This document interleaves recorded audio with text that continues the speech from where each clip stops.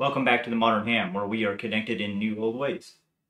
Today I have a Quansheng, and I've got several of these Quanshengs, and I haven't made any videos about them, but I saw a very particular project I found very interesting, and I think you guys might too, so stay tuned to check it out.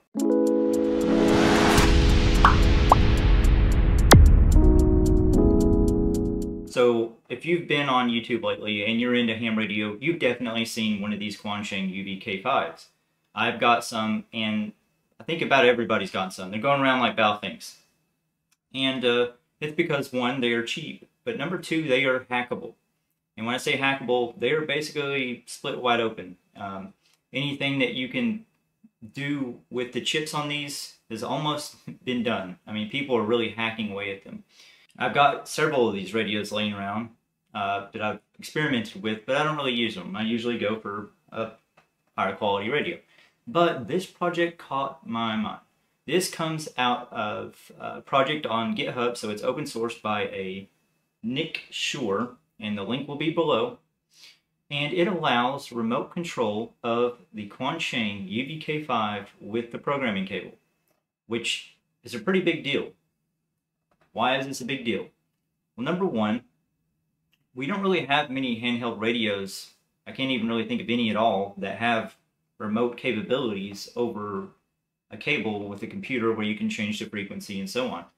And the funny thing about this radio is it's kind of opening people's eyes quite a bit at what the possibilities are when these radios are open. So now that this radio is cheap, it's accessible, and is programmable, people are coming out with their own projects. And again, I'm not going to go over the plethora of different hacks that are available already for this thing. But I do want to talk about this one because it really took some ingenuity to pull this off. We're going to walk through the process of getting this set up, and I'll show you guys how to do the installs and kind of how it works. But first, let's go ahead and just take a look at a quick demo. As you can see, I have a Quansheng here, programmed with 146/800. Now the camera's not going to focus. It's connected with a Baofeng programming cable, which is the same thing as the UV-K5s. And I have an application here running 146/800. And you'll notice, if I make changes on the radio, this makes changes on the computer, right? And if I go up here and I make changes on the computer, you can see that it will make changes on the radio. How about that? And this goes beyond just changing the frequency. We can do quite a bit of things. But you can also do audio pass-through, for example, and we'll get into that. But remote control software with a $20 radio. How about that? Alright, so I'll have a list of all these links in the description. But the first thing we're going to do is download the the updating software. So this is from the Quansheng website. The link will be in the description. You're going to grab this UV-K5 firmware download. So I'm going to go ahead and hit download. And we're going to go ahead and keep it. And so that will be the first download that we do. The second download is going to be the dock itself. So this comes in two parts for the Quansheng. One is the firmware that goes onto the Quansheng itself, and the other is going to be the computer application for the control. So again, the link for the dock, description. We are going to go ahead and it says that download the pre-compiled impact firmware image here. So we're going to download this right here, the pre-compiled. This is just the firmware for the UV-K5. So I'm going to hit this link. It'll start the download. Next, we're going to go ahead and grab the docking software. So this is the dock.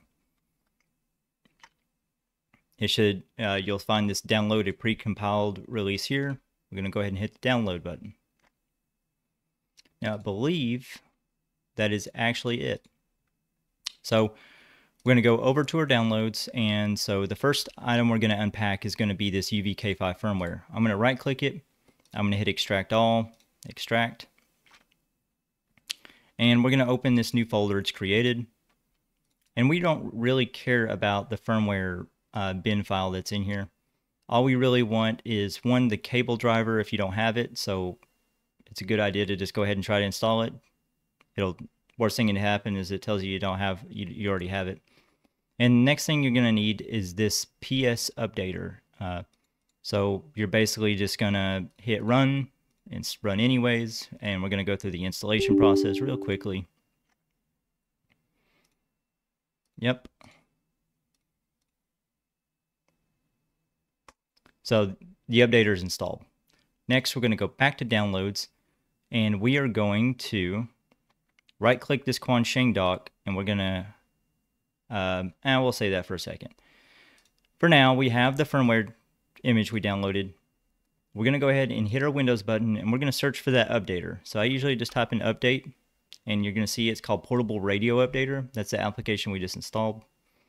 Go ahead and just run that as an administrator, and make sure your radio is connected. Now, if you haven't flashed a firmware image for your UV-K5, what you need to do is you take the radio, all you do is hold in the push to talk button like this, and then you power it on, and then you let go.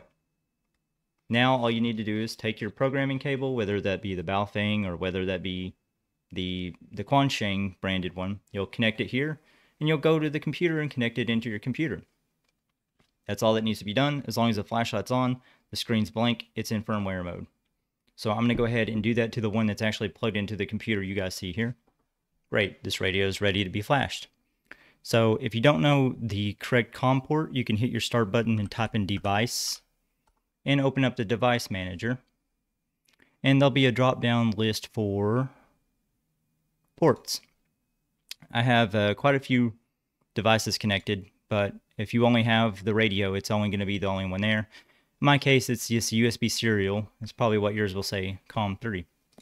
So I'm going to go in software here, and I'm going to hit COM3. I'm going to hit connect. Next, this program file, I'm going to hit the 3 dots here to browse. And this is going to browse to the firmware.pack.bin file that we downloaded just now. And we're going to go ahead and hit update. We're going to sit back. It's going to take just a moment. Great. So if your radio is like mine, it powered on automatically after the update. So we can actually just go ahead and close that out. So now we're going to go ahead and the last file, this Quansheng dock, we're going to right click it, extract all, and we're just going to extract it where we're at now.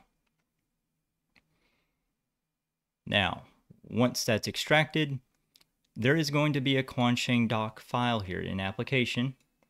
The first time you run it, it's probably going to say you need a .NET installation for a specific version. Go ahead and download it. It's going to take you to the Microsoft website, run the installer that it downloads, and then you're going to run it again.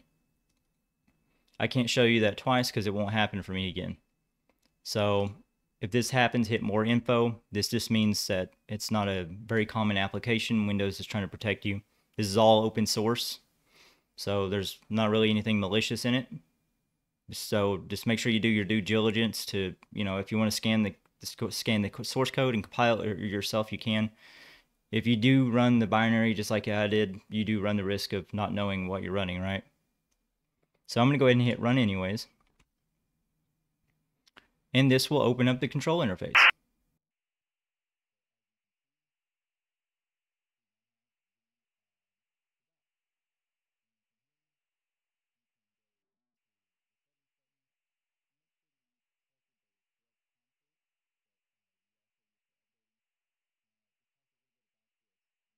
Check enable pass-through so that way you don't have to hear anything annoying.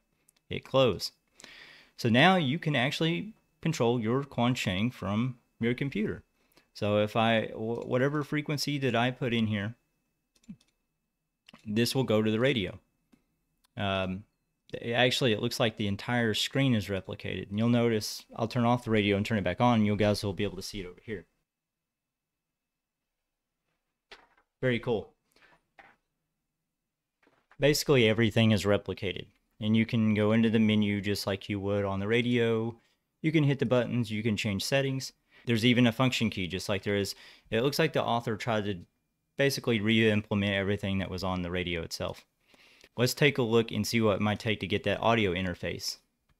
So if you go over to the Quansheng doc repository that we downloaded the doc from, and you scroll down a little bit, there's a lot more documentation on how this works. So I really advise anybody who's interested in getting this run fluently, take a look at it. There's instructions here just for creating an audio interface with your programming cable.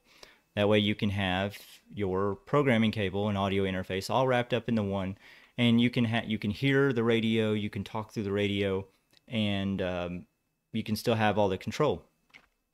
So if you guys are really interested in building one of these, the creator, Nicure, I hope I got that right, he's done the due diligence of writing the diagrams and everything that you would need to get all this connected together. And all of the program, all of the firmware, all of the dock software is all open source. So he made this as a passion project, I assume, and published it out there. And here we are. We have remote control $20 Chinese radio, which I think is pretty cool, because my $300 FT3D that I complained about a few weeks ago doesn't do that. It costs $300 more. Why, if we're seeing this on the open source side on firmware hacks, why are we not seeing this in the big players on the radios? This is a very neat little function that probably costed hundreds of kilobits of memory, maybe, I'm not even sure, and it delivered a very nice little product. I haven't used it a ton. I played around with it enough to change the settings and do the audio pass-through, but I like it. It's pretty cool. Anyways, I hope you guys thought that video was interesting or informational. If you see any other cool projects like this, be sure to let me know down in the comments, and I'll try my best to cover them. And I also want to give a shout out to my channel member Scott Pasternak, Hanil van der Walt, Google Must Die, Van Flick, and Bart Killam. Thank you guys for being channel members. Also, if you haven't noticed, I bought a brand new camera for the channel. So going forward, no more cell phone crappy color issue videos. Hopefully going forward, the audio will be a little bit more crisp, as well as the video too. So I'm going to try my best to kind of up the quality on the channel. So, and I want to thank you guys so much for making that possible, because all of that kind of recycled back into the channel, and hence the quality is better. So shout out to you guys, everybody that watches my videos. Thank you so much for the support.